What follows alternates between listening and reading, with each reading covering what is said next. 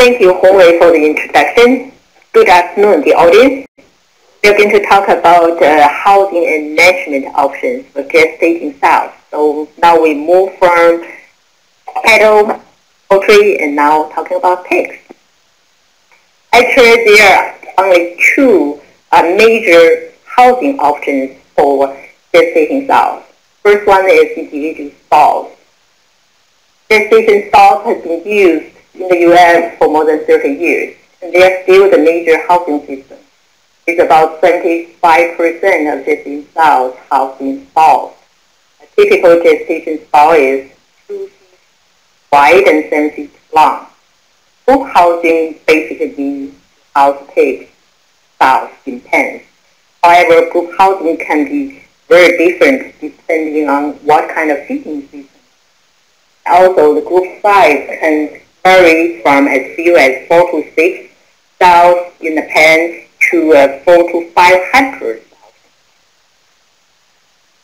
Gestation stalls can help producers to provide individual feed intake and prevent sows from fighting among themselves during mixing, and also provide individual care to sows as needed. However, stalls limit animal ability and social interactions, so which can cause animal welfare concerns. That is why gestation stalls are banned in some countries, including some states in the U.S. Boeing just mentioned that California pre-position has banned cages for laying hens. Actually, in California pre-position, they also banned gestation stalls. So in contrast to gestation stalls, group housing allows freedom of movement and social interaction, facing the challenges of controlling individual spaces. Also, group housing systems take more floor spaces, which reduce sow inventory in the same barn compared with gestation stalls. So to deal with these challenges in group housing systems, different feeding systems have been developed. These feeding systems can be classified into competitive and non-competitive. The competitive system basically means that sows can get more feed by fighting. The non-competitive system means that sows will get what they are offered without competition. One of the competitive systems is floor feeding system. In this system, feed is simply dropped on the solid portion of the floor, usually without any protection of the sows. So fighting occurs during. Partial feeding stalls is another competitive feeding system. They provide some but not sufficient protection to the sows during feeding. Trickle feeding also is a competitive feeding system. Compared to a feeding stalls, partial feeding stalls, and a floor feeding system, that they drop feed at one time. Trickle feeding system drops feed at a speed that matches the eating speed of sows. However, sows do not eat at the same speed, which can cause problems in this. So in general, competitive feeding systems all can use the floor space efficiently. So the feeding system does not take much space or does not take floor space at all, which is floor feeding system. However, these systems cannot control individual feeding, also grazing during feeding, which can result in too fat or too thick sows, as well as injuries caused by fighting. So to deal with these challenges or problems, producers may consider to sort sows by parity and body size. Big and old sows really are more competitive, and they eat faster than younger and smaller sows. Through sorting by parity and body size, we can put sows with similar competitive ability in the same pen That way, sows in the pen probably will eat similar amount of feed in competitive feeding. In addition, if we sort sows by their body condition, we have opportunity to add more feed in those pens with sows per body condition. This picture shows you a commercial farm which had 5,000 gestating sows on one side, all in gestating sows. And the producers wanted to know what it will look like if they had to grow out their sows. So we collaborated with them and retrofit sows into pens. The existing feeder lines, and these feeder lines, they're exactly men there, drop the feed on the floor. So basically this is a floor feeding system. We keep the same sow inventory, so each sow in the pen has one pile of feed dropped on the floor. We designed two types of pens. The large pen had 26 sows in the pen, and the small, which is retrofitted from 2 rows of 13 sows. There's a 13 sows.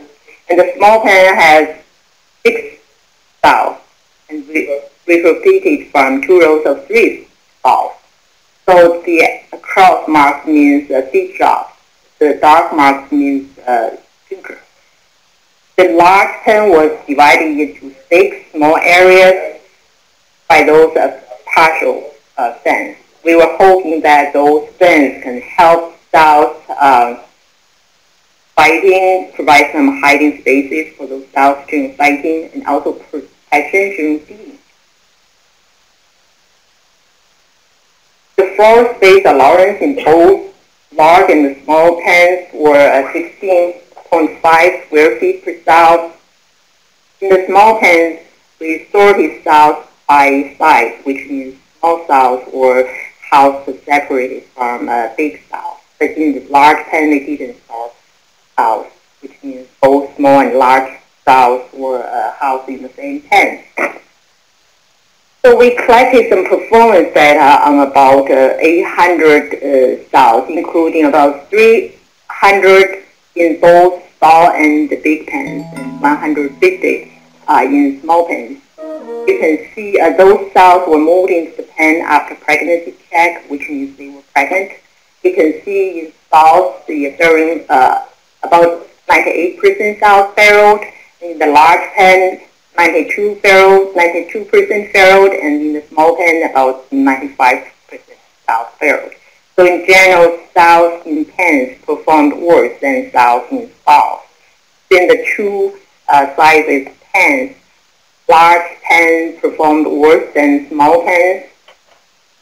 So this study has demonstrated that it's difficult to manage sows in such competitive feeding.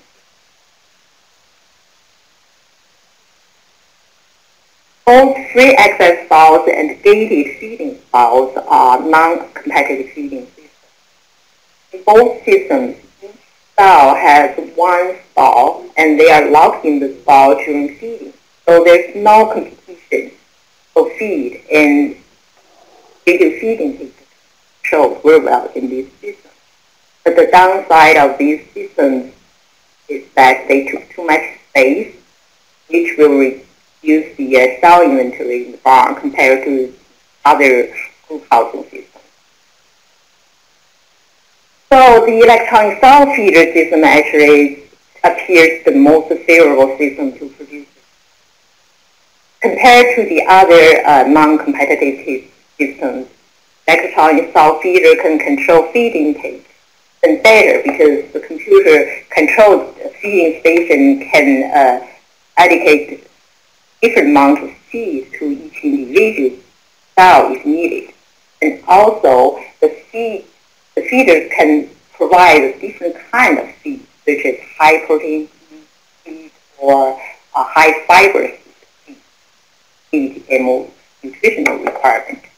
In addition, the feeder does not take much, the feeder station does not take much space, and can integrate new technologies in automation. In the ESF system, when we move the cells or gills into the system for the first time, we need to train those cells or gills. So it usually takes about 1 week to train these animals. It's easier to train gills than cells. Once trained, those gills and cells can use these for the rest of their life. Another issue with ESF system is it's a sequential eating or sequential feeding system, which means only one cell can eat at a certain time. So remember, in this system, when it's sequential eating system, always the dominant cells eat first and subordinate cells eat later. So if the feeder is overcrowded, subordinate cell may not be able to get their feed.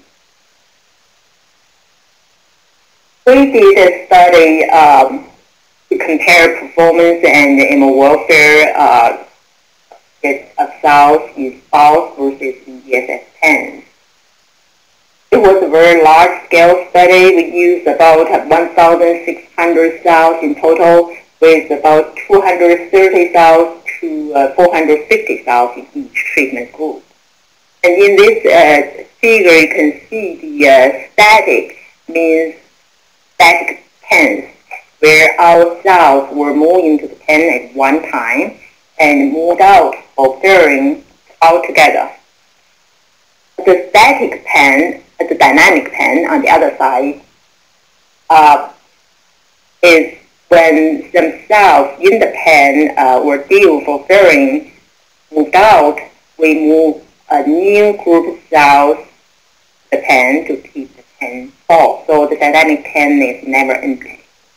The pre in the figure means cells were moved into the pen pre-implantation. In this case, they were moved into the pen 1 week after breeding. And the post-implant cells were moved into the pen 5 weeks after breeding. So from the chart, you can see for the post-implant cells, they had similar pairing rate to as the cells in Sows. But the pre-implant cells, they had about 4% lower pairing rate compared to the cells in Sows. So this data tells us that cell performance can be maintained or even improved in ESF pens, but the management options within the group housing system can make a difference. To assess animal welfare, we also evaluated lameness on all cells, actually on all 1,600 cells. So the data shows that cells in the dynamic pen regarding pre or post-implantation had higher incidence of lameness compared to cells in Sows or static pens.